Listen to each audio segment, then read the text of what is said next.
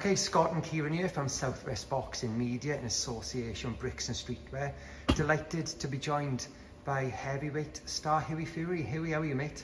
Yeah, not too bad. So how are you? Oh, well, we can't complain. The weather's lovely. I just wish we didn't wear our skinny jeans, Keane. Yeah, I know, mate. The weather in here is hot, isn't it? Yeah, it is. I mean, you've been working hard in the gym and, you know, looking very good as well, Hughie. You feeling good as well, mate? Yeah, like I said to you, I've been training and stuff. It's ready to go, and looking forward to getting back in the ring. It's been a long time training, so I just can't wait now to get in the ring and go. You've built this fantastic gym on your land, Hughie. I mean, just tell us, what was the reasoning behind doing that, mate, personally for you? This game, you've got to live and breathe it. It's outside my doorstep, and I am serious. I want to get to the top, and that's what I do. I eat, sleep, train, repeat every single day. And like you say, it's don't stop until you get where you want to be. And it certainly makes life easier, doesn't it? As we know, some fighters have got to travel far and wide, you know, to get to do their training and go to different gyms. But as you said, it's on the doorstep. It's ideal, mate, isn't it?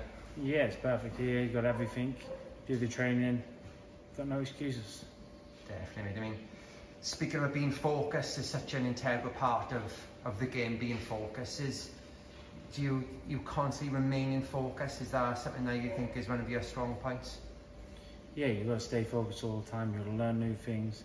I mean, my dad would go over a lot of stuff, and we just keep practicing day in and day out, and just keep working. Do you find it easy keeping your head in the sport? Like we said, eat, you know, sleep, train, repeat. Is that sort of the motto you live by? Yeah, 100%. This game here, you've got to breathe it. If you want to achieve anything, you have got to live and breathe this sport. But your dad's not about trimming here, so I've got to ask you, are there ever days where you feel like you want to have that little day off, or you want to stay in bed that little bit longer? Do you ever have those days, Hugh? Every single day. It's a due question, that one, yeah, every day.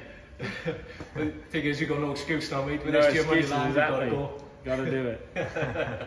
I mean, we often speak to fighters, and more often than not, they say legacy is number one over money. Is that something that you sort of live by as well? Legacy comes up on top rather than, you know, chasing the dollar, as they say. Never cared about the money. I'm not interested in the money whatsoever. I've never ever wanted for anything anyway. It's always been the goal. So that's what we're chasing. Obviously, you know, the ultimate goal and ultimate dream for you is to become a world champion, a future world champion. Just tell us, I mean, how confident are you now with the progress you're making, the experience you've got already at just 26 years old, that you're going to become a future world champion? 100%. If I didn't think that at all, I'd pack it in tomorrow. Won't waste my time. Yeah. You know, the more to eat, sleep, you know, train, repeat. Do you think that's the only thing that's going to bring success, is training your mind to think like that? I mean, like we said, there's no off days, is there? Just got to keep learning, keep practicing. And this game here, all the experience I've had, has all put me to where I am today. I've not had the easy route, I've had the hard route, and that's made me in good stead when I do get them bouts. Last time we saw you against, you know, the tough man in Marius Walsh, very experienced as well. Good performance from yourself, got the win. I mean, you suffered cut in that fight. Having been cut before, did this help you to remain sort of calm in that situation and just go on to get the job done? Yeah, I was trying to push Marius Walsh out of his comfort zone.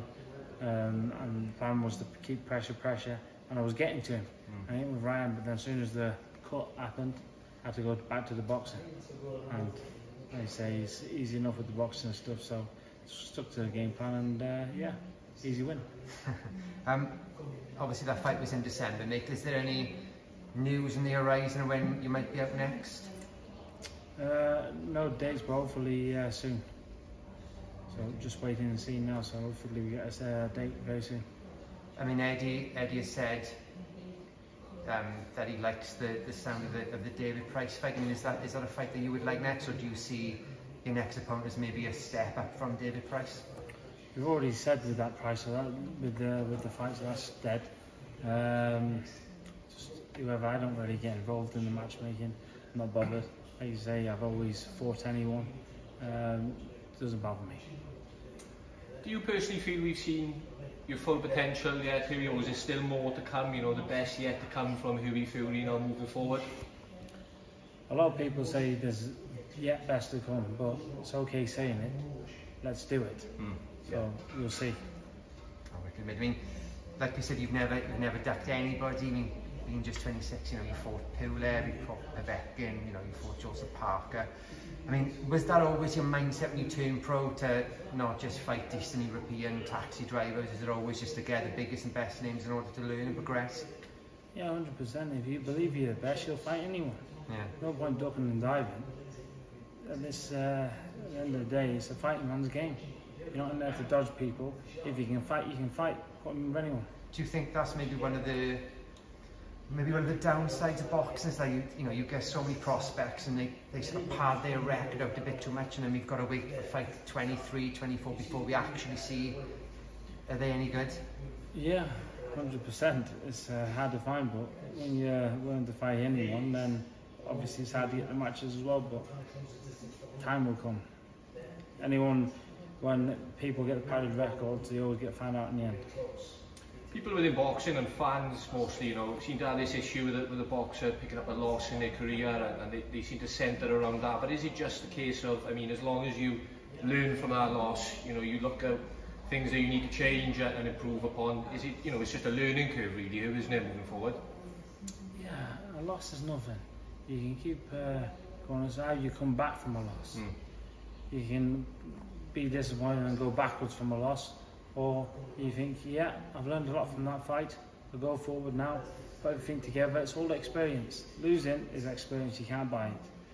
And when you get in there, now it's just about going forward and progressing them things.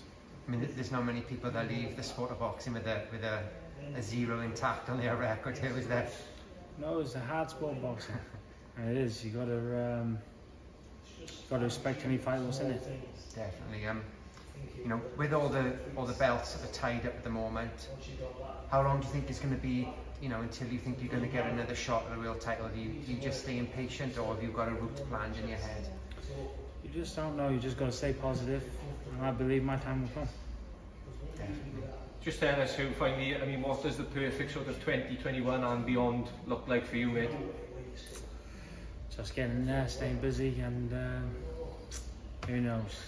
Like you say, it's whoever fights, get the wins. That's all that matters. Moving forward, one step closer towards the goal.